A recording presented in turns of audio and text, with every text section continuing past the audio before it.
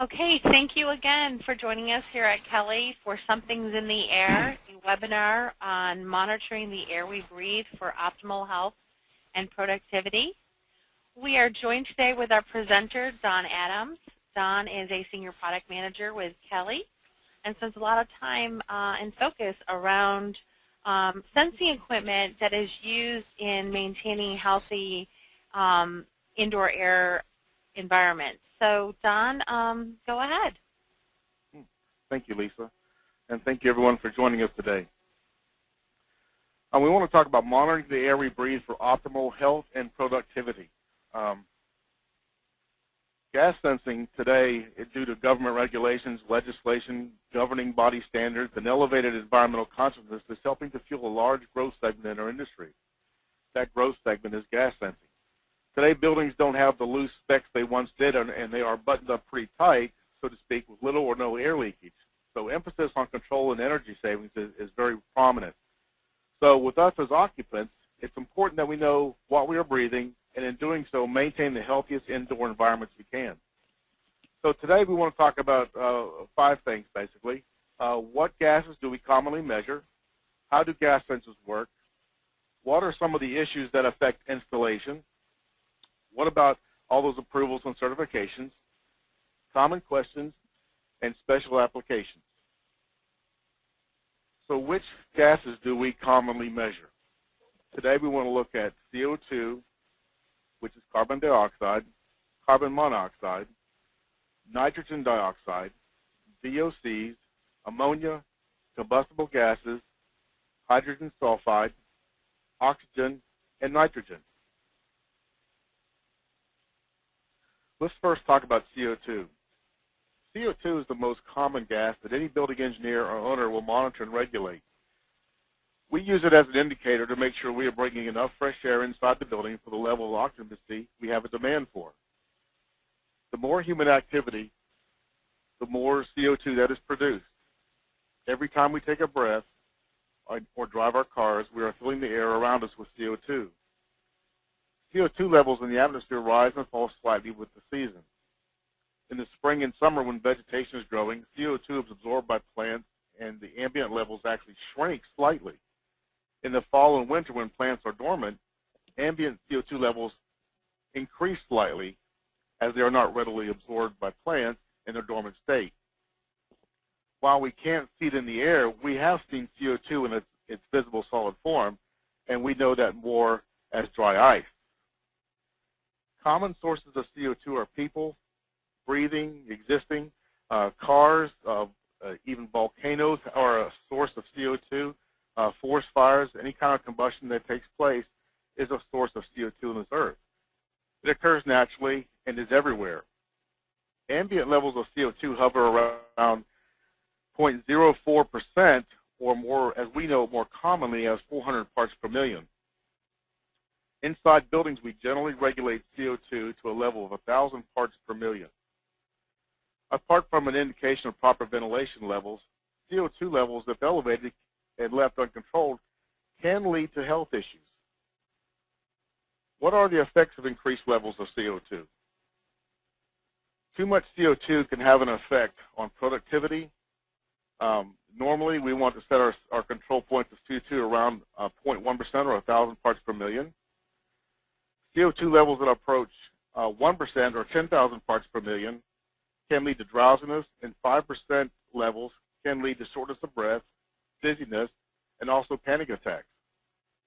Large concentrations of CO2 reduce the amount of oxygen and thereby induce health issues in the workplace. CO2 is not as critical to human safety as carbon monoxide is.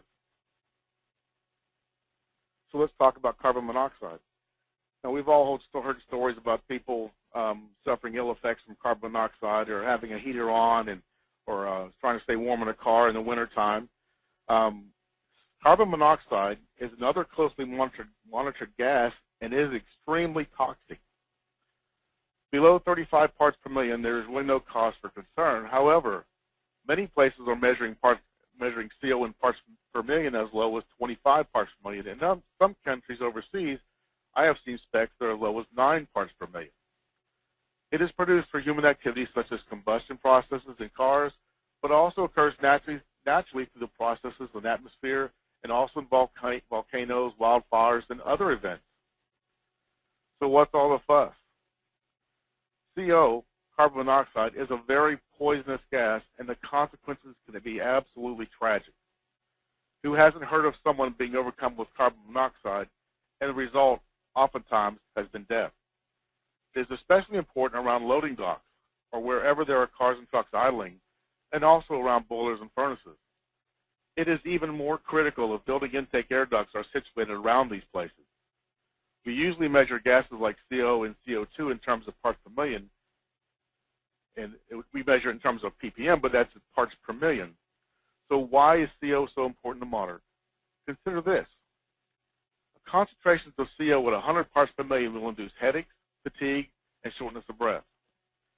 If we breathe CO, carbon monoxide, in levels of 400 parts per million, we can suffer with severe headaches, fatigues, nausea, dizziness, confusion, and can be life-threatening after just 3 hours of exposure. Elevate the carbon monoxide concentrations to 1,500 parts per million in an environment. It has all the symptoms that we previously talked about, plus the potential for collapse and death within an hour. So we can see that compared to carbon dioxide, it takes very, very little carbon monoxide to have an ill health effect on us. So we can easily see why it is very, very important to monitor carbon monoxide whenever there is a combustion process taking place. Well, let's talk about nitrogen dioxide. This is the third gas we'll talk about today. Nitrogen dioxide is a pollutant most associated with diesel engines and other combustion processes. It is typically measured in ranges of less than 10 parts per million. It can have a health impact if not properly monitored. As little as 4 parts per million can anesthetize the nose, creating a chance for overexposure. It is toxic, but it can be detected by smell and avoided, as most of us do. When we smell diesel fumes, we don't generally stay around and breathe it in. We kind of move to a spot where we don't smell it, so it kind of naturally lets us know that it's around, unlike carbon monoxide or carbon dioxide. It is important to monitor for nitrogen dioxide around loading docks and anywhere diesel engines are likely to idle for long periods of time. It is especially important if loading docks are located near building intake air ducts. The next gas I'd like to talk about today is VOCs. These are volatile organic compounds. Now, we've all gone shopping for new cars, and that's an exciting time, and we get to pick the car we want, pick the color, and pick the options. But the thing people talk about the most is that new car smell. Well, that new car smell is actually you're smelling VOCs. That's the vapors from the products from manufacture, like the carpeting, the plastic that's used in the cars, the paint on the cars. That's all from VOCs. The EPA says VOCs are emitted by a wide array of products numbering in the thousands. Examples include paints and lacquers, paint strippers, cleaning supplies, pesticides, building materials, and furnishings like carpet and desks and wood and things with varnish on them. Office equipment such as copiers and printers all give off VOCs. Correction fluids, carbonless copy paper, graphics, and craft materials including glues and adhesives, permanent markers, and photographic solutions. If you're a little older like I am, you remember the old mimeograph machines and the smell they used to emit. Those are all VOCs. Organic chemicals are widely used as ingredients in household products. Paints and varnishes and wax all contain organic solvents, as do many cleaning, disinfecting, cosmetic, degreasing, and hobby products. Fuels are made up of organic chemicals. All of these products can release organic compounds while you are using them, and to some degree when they are stored. While VOCs are not acutely toxic, they have associated health effects. Health effects from VOCs can include eye, nose, and throat irritation, headaches, loss of coordination, nausea, damage to the liver and the kidneys and the central nervous system. But how do they impact building designs today? we monitor VOCs for the abnormal occurrences. That's one of the applications. If you use a VOC transmitter and you're monitoring and you have a level that's normal, and we suddenly see we have a spike in a VOC transmitter, that tells us that an event has occurred. It could be a chemical spill. It could be a cleaning fluid spill. It could be they're installing new carpet. But what it can do is it can clue us and tell us to go investigate what has just happened, what caused that spike in our transmitter. It could be something very, very innocent, or it could be something that needs our immediate attention. Either way, we want to make sure our indoor environments are free from irritants for the people inside for the greatest amount of productivity. VOCs play a large role in LEED certifications. Indoor concentrations can be up to 10 times higher than outdoor concentrations. And as I mentioned before, typically today we monitor for the sudden changes from the established norms. Let's talk about ammonia. Ammonia is primarily used as a refrigerant in commercial applications and industrial applications. And we all know the bottle of ammonia we buy from the grocery store, and it has a harsh and pungent smell to it. The main concern with ammonia is the adverse health effects. According to the Canadian Center for Occupational Health and Safety, ammonia gas is a severe respiratory tract irritant. It has a distinct smell from as little as 0.6 parts per million to 53 parts per million. At concentrations as low as 24 parts per million, after 2 to 6 hours exposure, there is a noticeable nose and throat irritation.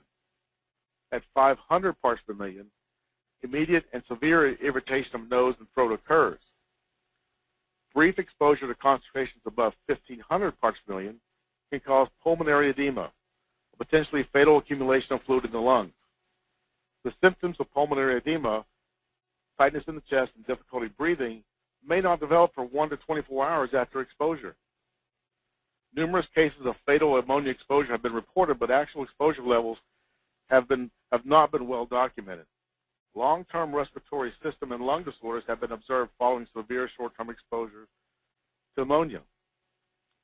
People repeatedly exposed to ammonia may develop a tolerance to the irritating effects after a few weeks. Tolerance means that higher levels of exposures are required to produce effects earlier seen at lower concentrations. It is both caustic and a health hazard. It is lighter than air, so our sensors need to be placed higher on the wall. It is more dominant as an industrial refrigerant, more commonly known as R717. Most household ammonia, as we know it, is about 5 to 10% ammonia by weight, but used commercially, it contains no water and is called anhydrous ammonia. Can ammonia hurt your eyes? It absolutely can. As exposure increases, concentrations above 50 parts per million or less for less than 5 minutes have been found not to have much impact, but as levels increase, levels of irritation increase accordingly until we reach 700 parts per million, where ammonia has been found to have an immediate and a severe irritating effect. We should always wear eye protection, as direct contact with liquefied gas can cause frostbite and corrosive injury to eye and permanent eye damage, and even blindness could result. In some cases, a complete loss of vision has been reported. So apart from the smell, and I don't know how many people could stand and smell 1,500 parts per million for very long, but apart from the smell, this is a very dangerous chemical, and it has a huge impact on our health if exposed for very long portions of time. Well, let's talk about combustibles. Mainly we'll talk about methane, which is the prime component of natural gas. We'll talk about propane, and we'll talk about hydrogen. When we talk about measuring or sensing natural gas, we use a methane sensor. Methane makes up a large part of natural gas. When we use these combustibles, we want to be extremely watchful and sensitive to enclosed areas. If a leak does occur, it is easy for levels of gas to build up, unaware if we aren't monitoring for these gases. When we talk about combustibles of any kind, we have to talk about the fire triangle. It perfectly illustrates the relationship of the 3 necessary ingredients that must be present to produce a fire, and they must be in the proper amounts. This is where the conversation about LEL, or the lower explosive limit, comes in, and the UEL, the upper explosive limit, comes in. The LEL is an acronym for lower explosive limit, and simply stated is the lowest concentration of a combustible gas available with oxygen that is capable of producing a fire in the presence of an ignition source. Concentrations lower than the LEL are considered too lean to burn and therefore do not pose a danger. But it is important that we monitor the level of these combustible gases as they approach the LEL.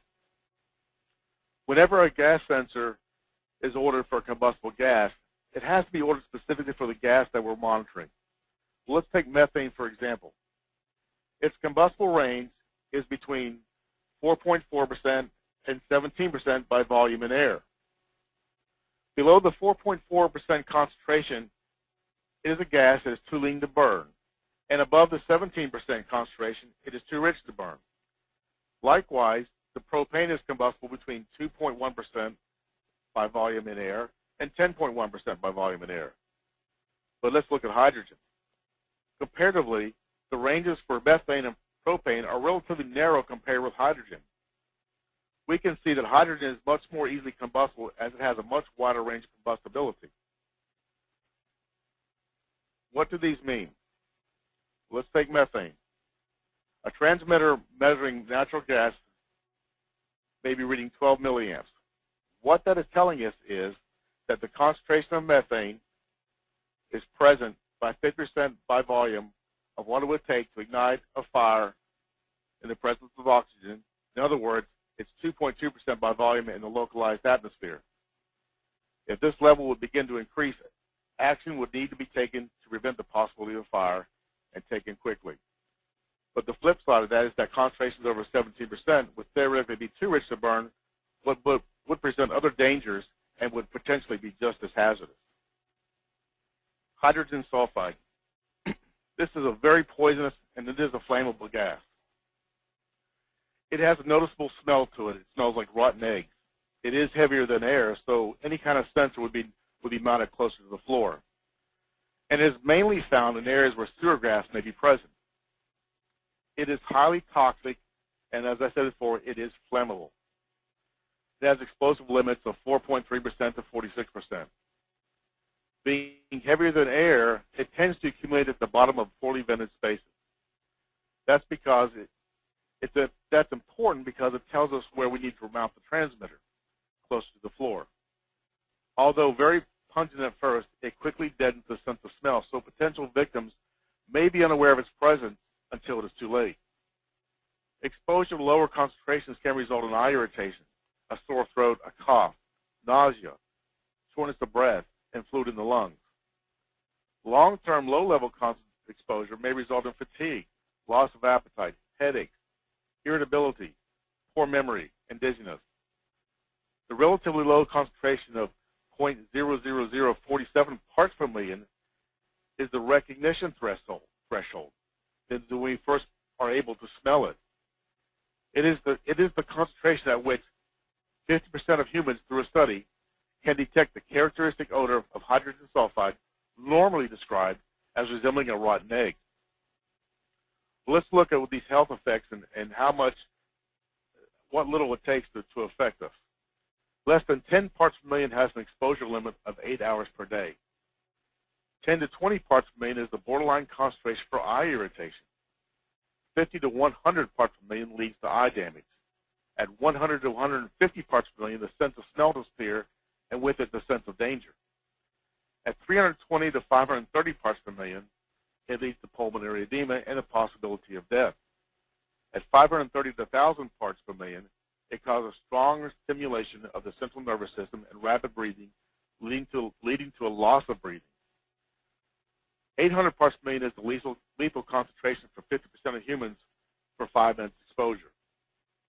Concentrations over 1,000 parts per million can cause immediate collapse with loss of breathing, even after inhalation of a single breath.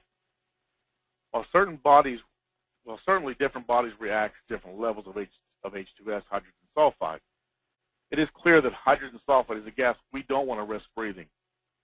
Once we get that first whiff, the best strategy is to find the next strategy. Let's talk about nitrogen. Before we talk about nitrogen, let's talk about oxygen. The thing of oxygen is different in that while we might monitor CO and CO2 and H2S and combustibles for their presence and their accumulation, we monitor oxygen for its deprivation. Oxygen is the most abundant chemical element by mass on our planet. High concentrations of oxygen promote rapid combustion. It is interesting to note that oxygen is not the fuel in such fires, but is only the agent to promote the combustion. If you remember, if you're as old as I am, you remember the Apollo 1 crew that was killed by an oxygen-promoted fire. Normally, the atmosphere is made up of concentration of oxygen of about 20.8%. It is a part of our everyday lives, and it is everywhere. Our concern is not that we will encounter too much oxygen, but rather than an event will occur that will deprive us of oxygen.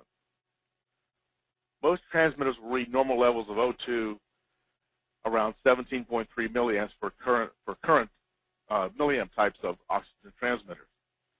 Our concern of decreasing levels of oxygen is fueled by concern that a leak of some type has occurred, and the oxygen we breathe is being displaced by heavier gas that is driving it out of our breathing space.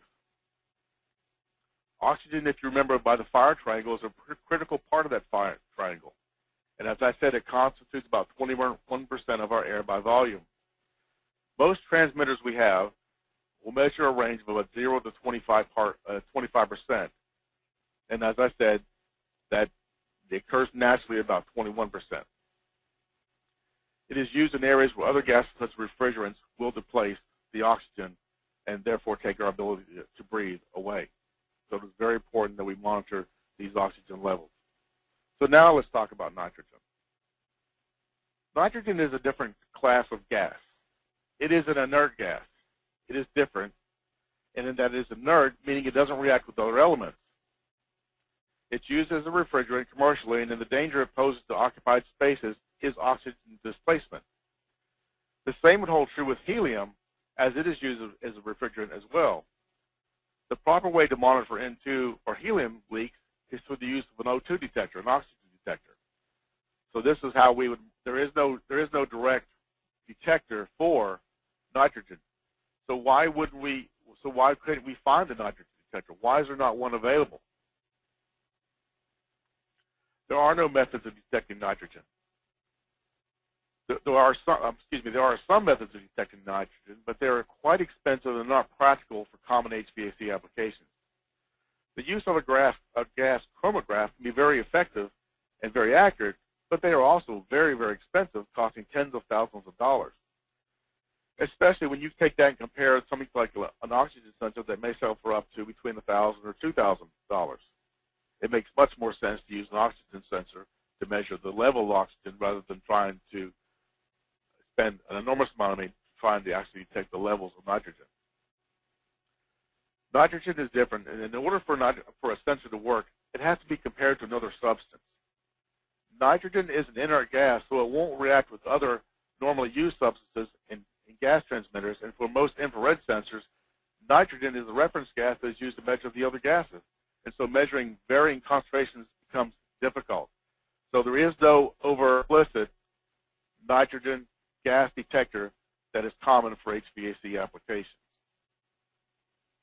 So let's look at some sensor technology. There are basically three that are being used today: electrochemical, solid state, and infrared. Let's look at electrochemical technology first. Electrochemical sensors operate by reacting with the target gas and produce a signal proportional to the level of gas concentration. The various components of electrochemical sensors depends on the intended gas that we are trying to sense. Because of their design, they have a finite life and must be replaced according to the manufacturer of the sensor. Generally, there is a 3-year life expectancy associated with electrochemical sensors, but advancements in technology and environmental conditions may lengthen or shorten that lifespan. Usually with electrochemical sensors, there's a burn-in time associated with each one of those. Once the burn-in time is complete, the sensor will read accurately, and each manufacturer will specify the burn-in time for each of those sensors. Electrochemical sensors are not usually affected by atmospheric pressure changes, but can be affected by temperature changes, and usually have some kind of temperature sensor, temperature compensation built into them. Let's look at solid-state technology. Solid-state sensors are gas-specific sensors as well. They typically feature a longer life because their sensing material is not consumed as it oxidized as it senses the material. Lifetime's going to last 10 years or more for solid-state sensors. They are, however, susceptible to interference from other gases, but filter technology typically minimizes this effect. They are typically less expensive than EC sensors, electrochemical sensors, and are extremely versatile and can be manufactured to detect a wide range of gases.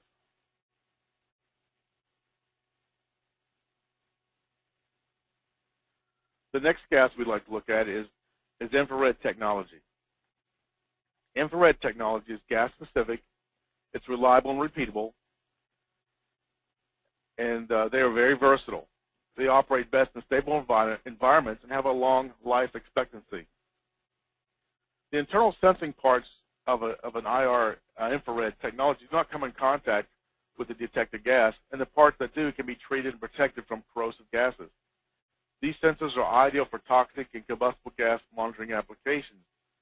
The number of applications is virtually unlimited, and it is very versatile. There are two types of infrared, dispersive and non-dispersive. Dispersive has been around for a very, very long time, and it describes what happens inside the sensor. That light is dispersed and scattered in different directions, and a sensor is positioned to read that part of the spectrum that applies to the gas that is being measured. Non-dispersive infrared technology uses filters to only let that part of the spectrum through to the sensor of the gas that is being detected. Non-dispersive technology is newer, much newer than dispersive technology, and it operates in a stable environment and has a long life expectancy. Let's talk about calibration and maintenance. I skipped ahead a slide. I apologize. Let's talk about sensor location. We just talked about the different types of gases, and we talked about the different types of technologies that are used to create the sensors, the transmitters, that sense those different types of gases. It's important that we mount the gas sensing transmitters in the proper place. Gases are either going to be heavier or lighter than air, and we want to position them so that they detect the gases as quickly as possible. So, for instance, carbon monoxide is going to be a little heavier, so we want to mount it 3 to 5 feet from the floor, and at about face level is where that is. Hydrogen sulfide is going to be heavier, and we want to mount it 1 foot from the floor. Nitrogen dioxide, we want to mount it 1 to 3 feet from the ceiling. Oxygen, we want to mount it 3 to 5 feet from the floor. Combustibles that are heavier in air, we want to mount 1 foot from the floor, and combustibles that are lighter than air, we want to mount 1 foot from the ceiling. And it's interesting to note that hot NO2 from exhaust is lighter than air, so we want to be sure to mount that closer to the ceiling. Let's talk about calibration and maintenance. Everybody asks, well, how often should I calibrate my sensors? Simply put, the calibration interval is dependent on the environment and other factors unique to each application. There are calibration kits and/or procedures that are available for all the sensors. Some actually don't need calibration. Some have replaceable sensors, and some have kits that you run the gas through and flow the gas to the sensor and adjust the potentiometer or some adjustment on the sensor itself. And not all calibrations require a bottle of gas. But the common question is, how often should I calibrate my sensor? The reality is that most sensors get installed, they pass the verification, and that's the last time anyone checks them until they fail. We get that call all the time. So back to the question, how often should a gas sensor be calibrated? There are many factors that affect the frequency of calibration, such as, will the data of the sensor need to hold up to legal scrutiny? Is it a critical installation that is likely to affect the health of the building occupants? Does the building owner require them to be calibrated often, and how often? How harsh is that environment? Were there any events that might have affected the performance of the sensor recently? How long has it been since the last calibration? And what has your experience taught you? What have you learned based on your experience with gas sensors, and what have you seen that you feel needs to be done? As you can see, there is not one clear answer. All of these questions are valid, and the more frequently you calibrate the sensor, the more accurate it's going to be. However, calibrating the sensor too often can take up more time than necessary and be more costly to the building owner, or how more costly than you wish to pay for it. The correct answer is whatever is right for you. As a rule of thumb, we usually recommend that you calibrate the sensor once or twice a year, and that would not be too often. There are many good calibration kits available. Typically, each sensor manufacturer offers kits for all of their sensors. Each kit may come with a regulator and the correct attachments, tubing, and instructions to correctly calibrate each sensor. There are some sensors who offer some manufacturers that offer lifetime calibration through self-adjusting algorithms that keep the sensor zero in spec. Depending on the gas cylinders can come in 1758 or 103-liter bottles. You should be able to get a few calibrations from each bottle of gas, but of course that is dependent on how much gas you use for each calibration. And not all sensors are going to require a bottle of gas to calibrate. Some transmitters have replaceable sensors that snap in place, and some come pre-calibrated. Let's look at a few questions as we close our seminar. Can CO, carbon monoxide, be used to measure diesel exhaust? CO, carbon monoxide, is not a good indicator of diesel exhaust. Diesel engines only produce significant amounts of CO under loads and not idling. Typically, nitrogen dioxide is used to detect and sense diesel exhaust in parking garages and loading docks. However, there are a few that advocate sensing diesel exhaust using CO2 sensors. According to the EPA, a gallon of diesel fuel has more CO2 emissions than a gallon of gasoline. So it's certainly conceivable that while normal ambient levels of CO2 outdoors is typically 400 parts per million, irregular elevated levels could certainly indicate idling diesels or automotive engines at loading docks or parking garages. What sensors do we use to monitor indoor air quality? CO is typically used to ensure a building gets adequate amount of fresh air introduced to it. However, VOCs are being used to indicate levels of occupancy to control ventilation frequency and duration. Conventional IAQ monitoring indoor air quality is measured through the use of a CO2 sensor. That's called demand control ventilation. Has been used that way for a number of years. It is a method of ventilating a building based on building occupancy. The U.S. Department of Energy advocates the use of CO2 to ensure that the least amount of energy is used to ensure that the proper amount of fresh air is flushed throughout the building instead of a fixed rate of ventilation based on maximum occupancy. What that does is it cuts down the energy used to move that air. People will produce CO2 at a predictable level. Thus, CO2 will closely track occupancy. Using a CO2 sensor to control ventilation frequency and duration helps conserve energy and maintain the health of the building occupants.